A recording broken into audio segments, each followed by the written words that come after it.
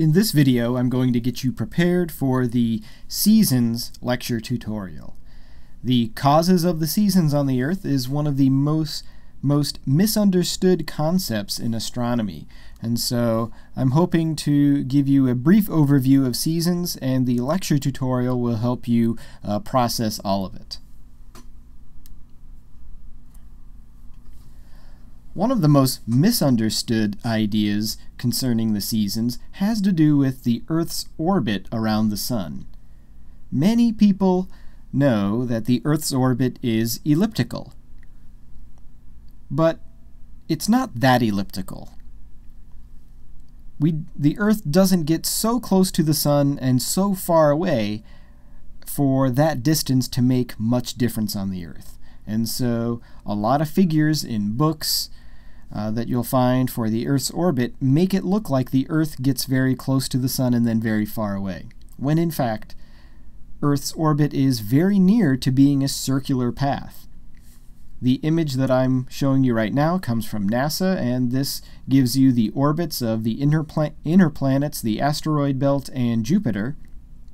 And you can see here that the orbits for nearly all of these planets is very circular. The only ones that deviate very much from that would be Mercury and Mars.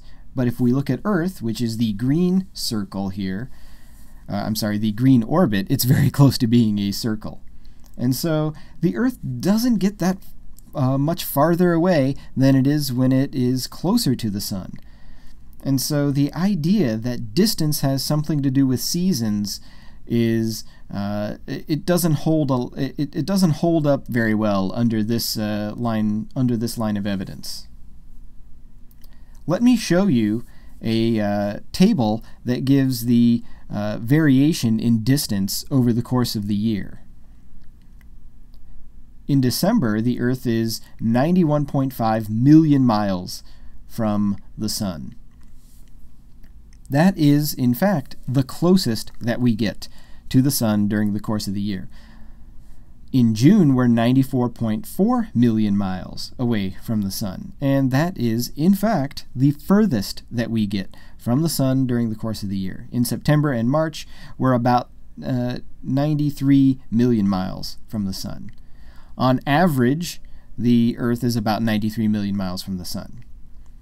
A lot of people think that and they misunderstand this idea that distance doesn't affect the seasons on the Earth. And so we're not having summer when we're closer to the Sun, and we're not having winter when we're further away. In fact, for people living in the northern hemisphere on the Earth, we're actually closer to the Sun during the beginning of winter on the Earth. And if you know anybody in one of the other hemispheres on the Earth, or if you've ever traveled there over the course of a year, you'd know that when it's summer in the northern hemisphere, it's winter in the southern hemisphere. And so the two hemispheres experience opposite seasons at the same time. This would not be the case if a changing distance of the Sun throughout the year was the cause of the seasons. So what are the causes? Well, there are a few. One of them has to do with the number of daylight hours over the course of the year, and this is determined by where on the Earth you are at. Remember, I am focusing on people who live in the continental U.S. in the northern hemisphere. So for those of us living in New York at 41 degrees north, I'm showing you a graph that comes from the University of Nebraska simulations, and this graph has the number of daylight hours versus day of the year. Notice that on average it's about 12 hours of daylight, but you get the most hours of daylight right at the end of June, beginning of July. And that coincides with the summer solstice. And you get the least number of hours of daylight right at the end of December, beginning of January, and that coincides with the winter solstice. On the equinox, autumnal or vernal, that would be the the fall or spring equinox, you get 12 hours of daylight. And so this variation goes up and goes down for somebody living in the northern hemisphere. You'd get something very similar if I showed you a graph for somebody living at 41 degrees south in the southern hemisphere, except the max and min would be reversed on those dates of the year. Let me show you what that looks like.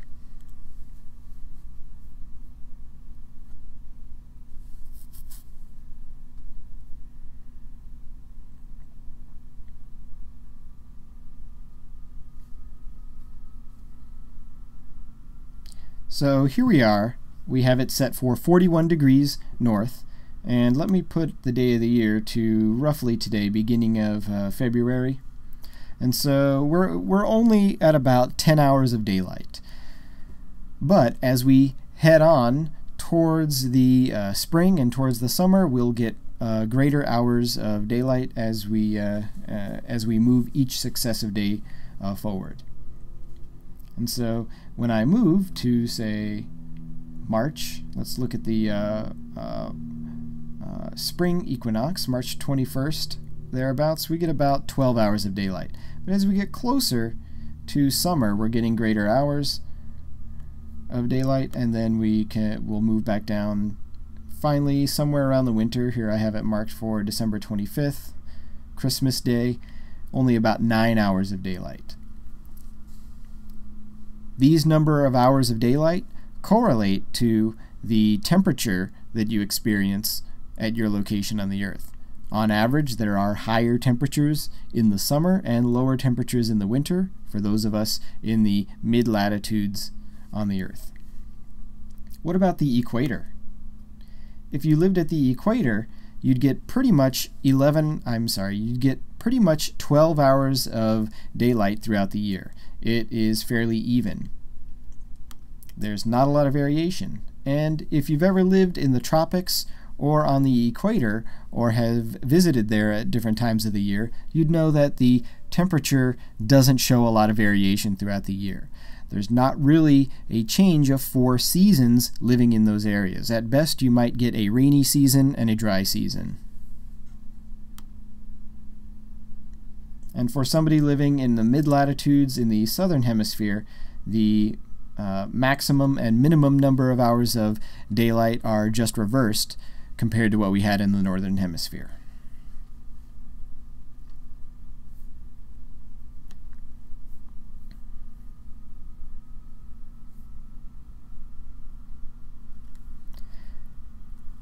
The other factor that works into the cause of the seasons has to do with the directness of the sunlight that we receive at our location on the Earth. And that is controlled by the axis tilt of the Earth. The axis of the Earth is tilted about 23.5 degrees offset from the plane of the Earth's orbit around the Sun. That tilt points pretty much at the same place in the sky throughout the year, at least for human lifetimes.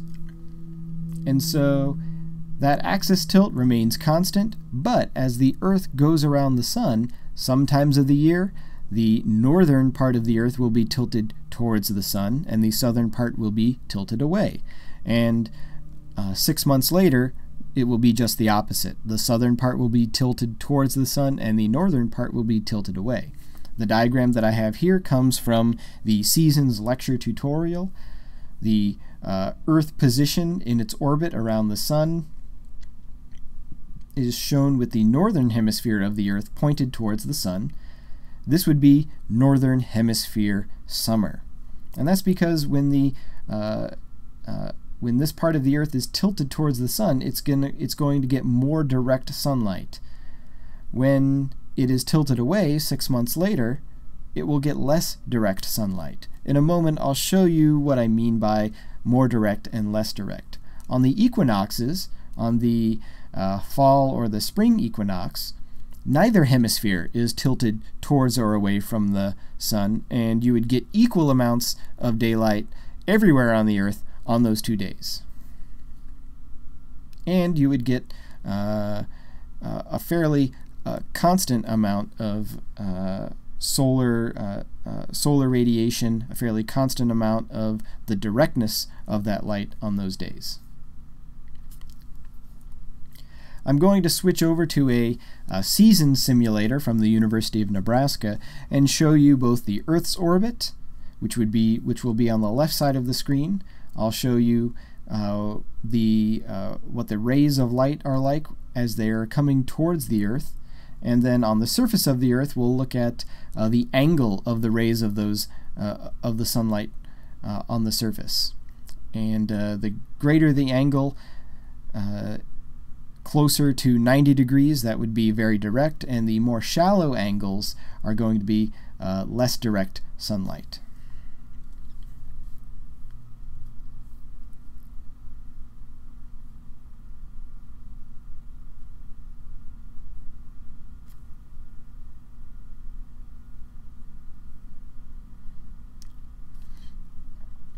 So here we've got the orbit of the Earth around the Sun, and keep in mind that this is not to scale.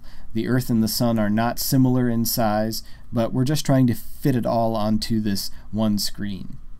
I'm looking at it in a kind of perspective view here, but I can angle this so that we're looking at it top down.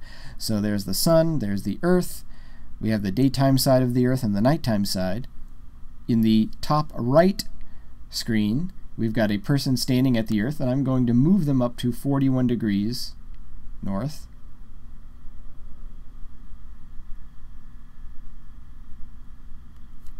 And then we have the surface of the Earth. So what I'm going to do is start the animation so that we have the Earth orbiting the Sun. And as that occurs, we go to different times of the year. Right now, we've just moved past the spring equinox, and we're moving towards the summer solstice. And what happens here is that the angle of the sunlight becomes more direct. So on June 21st, just about, we'll get the greatest amount of direct sunlight that we will get all year. And that is the summer solstice, the most number of hours of daylight, and the most direct light. So by direct light, I mean light that is coming with a very direct angle from the sun. This light is more concentrated in a smaller area, and so it's more potent in terms of the amount of solar radiation and heating ability that that light has.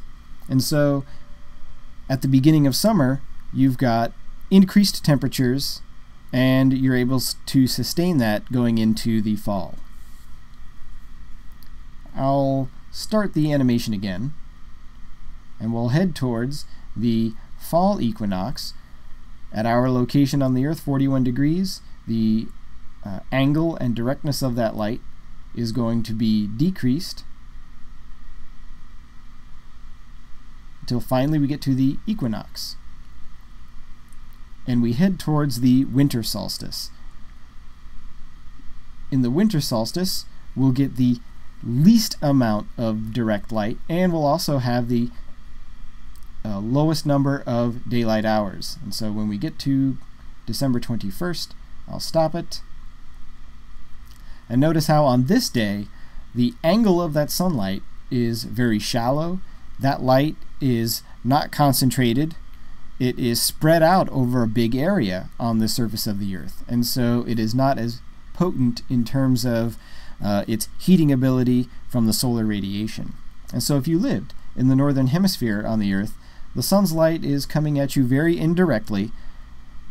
It's spread out over a bigger area on the Earth, and you're going to have lower temperatures as a consequence. You'll also have fewer hours of daylight with which to heat the surface, and so that contributes to the lower temperatures that you have in the winter. And so those are the two main factors that contribute to seasons on the Earth: the directness of the light and the number of hours of daylight. Those two things correlate together throughout the course of the year for a person in the mid-latitudes on the Earth. If you lived at the equator, remember that the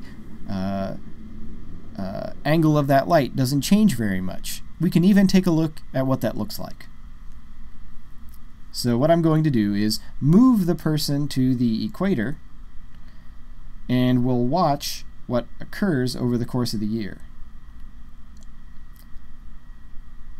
Look at the angle of the sunlight on the surface.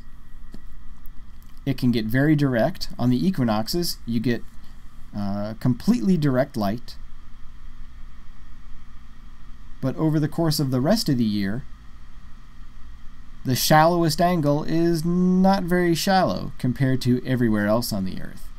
And so living at the equator is a special location. It's one of those places where you don't get a great variation in the directness of the sunlight throughout the year. And so you don't experience a great deal of temperature change throughout the year at the equator. It's only when you're in the mid-latitudes on the Earth that you'll experience a great deal of change.